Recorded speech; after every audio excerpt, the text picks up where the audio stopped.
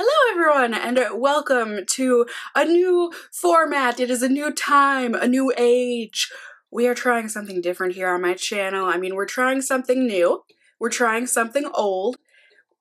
Do we want explanations? Yes, we're trying something old in that it is a foundation review, but it is an actual review. I am going to not just give you guys the first impression. I mean, I am going to go through the first impression with you guys, but I am going to show you multiple different ways that I'm going to try out this foundation, give you a few different days at least of wear so you can see how it does with different primers, different not primers, different settings, different everything. We can see really how this foundation does, and you can actually get some worthwhile information out of this review outside of just a first impression. So I have got, I think this technically is the newest foundation from Tarte. You know, they did also just do the Shape Tape foundation, which I know a lot of you guys want a review on as well, so that will be coming to you, but this one got to me first. Yay, Sephora, and not really 2-day shipping. I think this got to me in 7 days.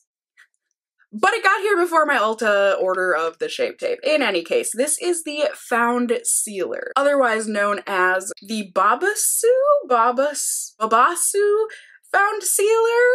In any case, this is supposed to be a foundation that also incorporates skincare. It's got an SPF of 20 to it, and it is $39 for 1 fluid ounce of product. It looks like there are 30 different shades available, and it looks like they did a pretty good job, you know, with each category. They did 6 different shades in like a fair, a light, a medium, a tan, and a deep, I believe is how they kind of did it. And based on the models anyways, it looks like they did a really good job with the colors that they came out with in this foundation. But yeah, they say that this is a vegan skincare foundation solution, aka everything we've ever dreamt of kind of a thing. It is going to be ultra comfortable, going to give a natural radiant finish, and also provides a medium buildable type of coverage. The nourishing super balm babassu is supposed to hydrate our skin. It's going to make it look plump and healthy and radiant, while also minimizing the appearance of fine lines and wrinkles. And then to use it, they say you can do it however you want depending on the kind of coverage you want. You can use it fingers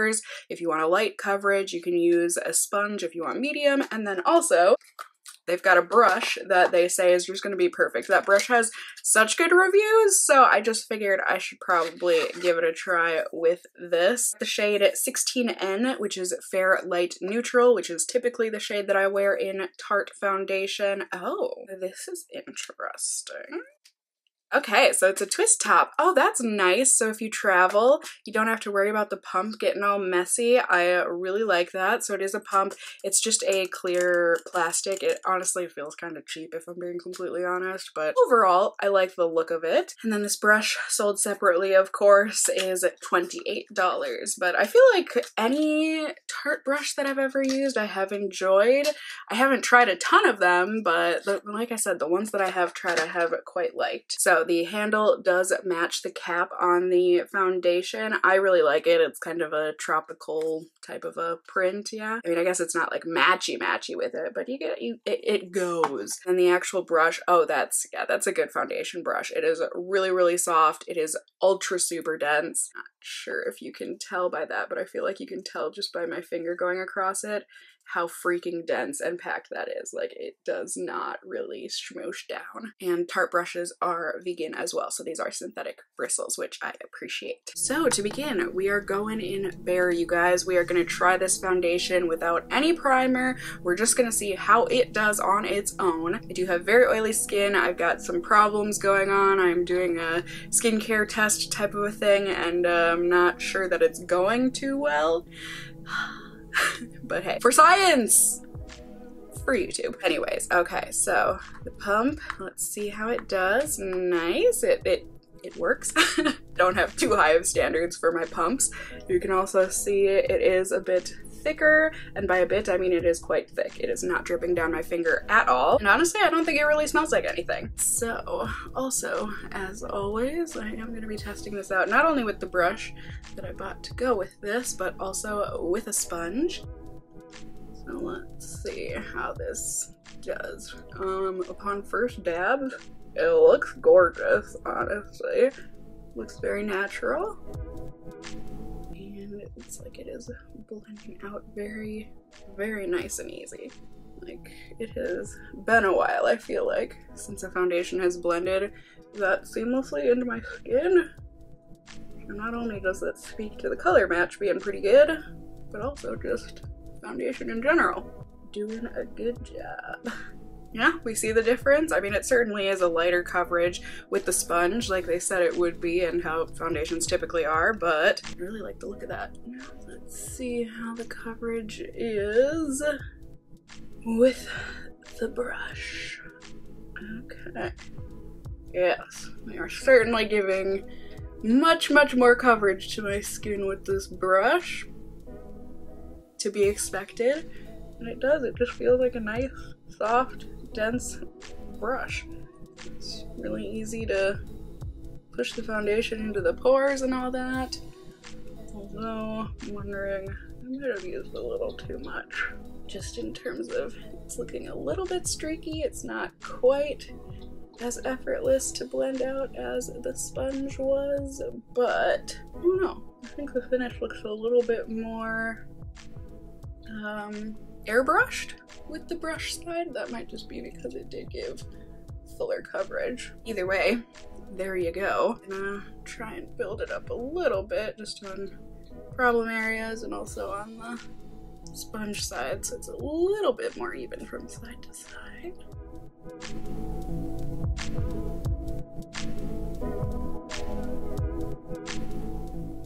There you go. I think it looks really good, you guys. I mean, considering some of these blemishes that I did have, it covered pretty dang well. And as of right now, it does feel like I'm wearing foundation, but it does feel like a lighter weight foundation. It does kind of feel like the kind of foundation that once my oils come through, it might start feeling a little heavy, which has got me a little nervous, especially without primer on here. But overall, here you go. For the most part, things look really nice. And here we go with the rest of my makeup on. So I did go ahead and powder my face and use setting spray, and I do think that the powder helped to mattify this quite a bit. It does seem to already be separating a little bit on top of my nose, which is one of my more oiliest spots. But overall, I don't think it looks too bad without primer here. I just think as the day goes on, it's certainly not going to get any better looking. That's just my prediction, but we shall see. So yes, that is all for now. I'm gonna get going. I'll check in with you guys so that we can see how this is doing throughout the day, and then I will see you all, at my next check-in. I'll see you in just a second here. Alright, hello everyone. I just got done running a bunch of errands. I got my car washed, I got a prescription picked up, went to the grocery store, went and got pet food, cat food, and I'm ready to eat some dinner. I just got to my friend's place. We're gonna watch RuPaul's Drag Race, which we do every week together, and yeah, it should be a good time, but I figured I should show you the foundation. I was sweating up a storm. I tried very daintily to pat at my face to dab up the sweat, but I was noticing a little bit earlier that it is rubbing off a bit. Yeah, overall, it's not looking awful. I think it's looking a little bit cakey on my cheeks and around my nose where it's kind of separating from my oils and whatnot, but I don't think it looks horrible. But let's see if I'm singing the same tune after I blot. Surprisingly enough, I don't see anything on my blotting sheet, so that's good. It's certainly gathering on the inside of my nose, and can we see when I touch it, it just kind of comes right off. Whoopsie daisy. Well, try and pat that back in. But yeah, there it is. I think it's doing okay, and we shall see how it continues to wear throughout the rest of today, and for another couple days.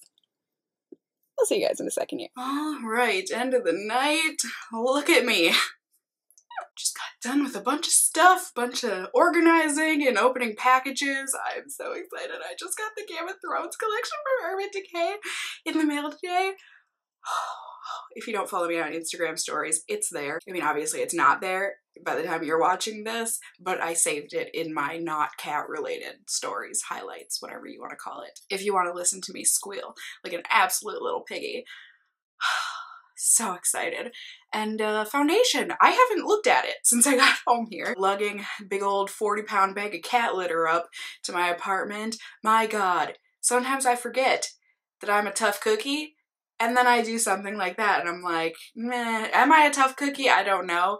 But I sure as heck waitressed and catered for a lot of years and carried a lot of heavy trays. Anywho, okay, we got some things here, you guys. Hopefully, as you can see, my pores on my nose look atrocious. The foundation has absolutely rubbed off around my nose. Just overall, it's looking a little greasy and faded and that sort of a thing. It has been on for about 10-ish hours here, going on, I suppose going on 11 hours. So yeah, that is that for now. I'm gonna go ahead and wipe this off. I am excited though to keep on testing out this foundation. Like, it doesn't seem like a complete failure so far. Certainly, I think it's gonna do a lot better with a primer. Any foundation really does on my skin anyways, so I'm excited to start testing it out with primers and show you guys how that all does. I'll see you all in a second here. I'm gonna be working on the formatting of this. I think I've got a general idea of how this video is gonna get formatted, but in any case, I'll see you for the final wrap up where we will talk about how I used this foundation with the primers and how it turned out with the primers.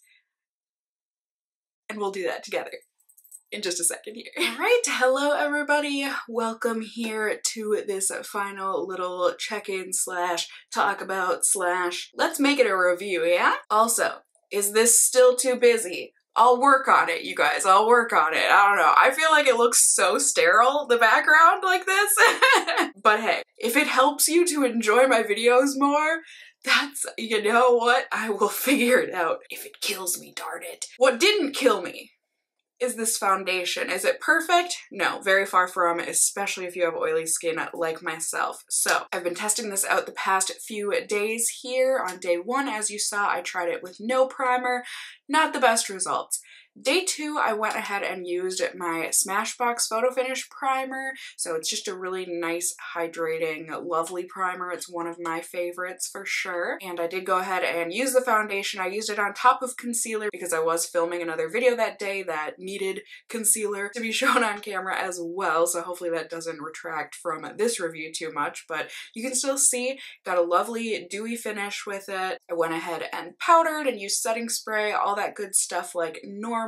However, as I think you can see here, or I'm hoping you can see here, I went ahead and I did film how the foundation looked in the ring light right after applying so that you could then compare it to how it looks with the ring light on at the end when I'm filming and showing you how it lasted on me. As you can see, it got super oily just like it did before, and it also comes off really, really badly on blotting papers. If you do have oily skin, this foundation does tend to feel a bit heavier once your oils come through. It's a lot more noticeable that you have foundation on, and it's the kind of weight where you're like, I should not touch my face even if it itches or if I accidentally graze it or hug somebody. I just shouldn't do that. Like, keep the affections to myself today, and by that I mean just don't move, because if you do, let's say goodbye to the foundation, yeah? Now today, my 3rd day of testing it out, I went ahead and used my favorite primer of all time, the Guerlain primer. Oh, it is lovely. Oh, it is delightful. If I'm gonna make any foundation work on my skin, this is the primer I use to do so. And I went ahead and I used the brush for my full face this time, and I guess now that I used the brush for my full face and all of that, I can say it's an okay foundation brush. It actually might be really good. I just am finding that I'm not a foundation brush person, which is so weird because I used to be, but I just felt like foundation really, it didn't clog up the brush, but I felt like it was really hard to make it not look streaky, and really the best way to use this was to dab it into my skin rather than rub it in circles and whatnot like I usually would with a foundation brush, or like you should with this kind of a foundation brush, or how they kind of tell you to with this kind of a foundation brush. Either way, I was able to get it to work, but I did go ahead and build up the foundation with a sponge just to get everything all nice and blended out and build up the coverage. And as you can see, it was able to cover up blemishes quite well when layered on top of itself, so that was great to see. However, once again, this did get quite oily on me. I was out and about and erranding and that sort of a thing today, and I was quite oily about it was about 4 hours after I had applied, maybe 4.5. And again, it came off terribly on the blotting sheets, just not good at all. However, with this primer, I did see, or I can see that, I think anyways, that it faded a lot more gracefully on me today. I am now tonight starting to feel quite oily again, and I've just been hanging out here doing some work and whatnot, so nothing strenuous, and I'm already oily. I can't even imagine what this foundation would be like in the heat with a bunch of sweat and stuff. I don't think it would fare very well on oily skin through that, but overall, this foundcealer. What do we got for some pros? I think for me, the biggest pros of this Tarte foundcealer are the finish of it initially. I think it looks beautiful on the skin. It is very skin-like and natural and radiant looking, very glowy. I think initially it feels really good, nice and lightweight. I love that there's SPF in it, and I would assume that it's going to continue feeling lightweight if you do not have oily skin. And another plus I would definitely say is the shade range. At least based on the pictures online and the models and everything, I think the shade range looks great. Unfortunately, that's pretty much where the cons start to kick in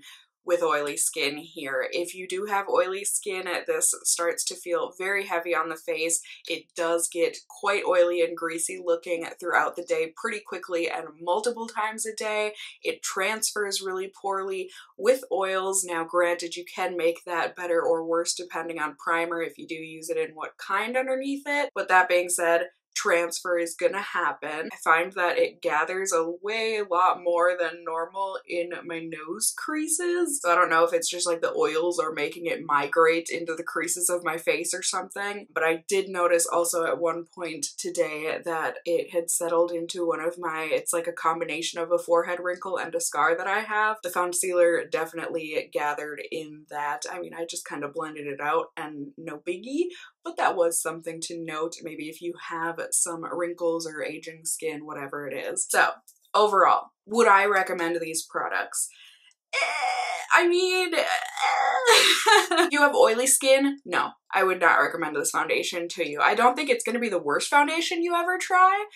However, I do think there are plenty of better foundations that you could use out there. I would say this is probably going to work best on dry and normal skin.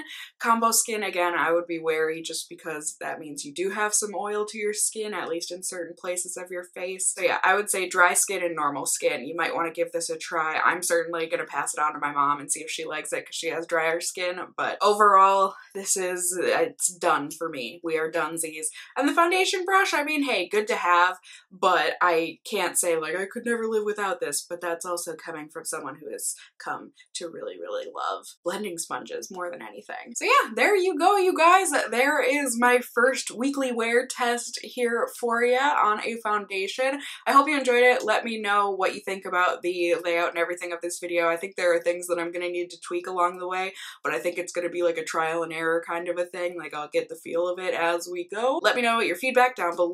Have you tried out this foundation? What kind of skin do you have and all of that? It's always good to hear from you, and get a casserole of collective comments cooking down there so that other people can bounce off of each other and you guys can figure out if this foundation is something that you are going to want to try or not try. You can also let me know if you enjoyed the video by giving me a thumbs up down below. I would really appreciate it.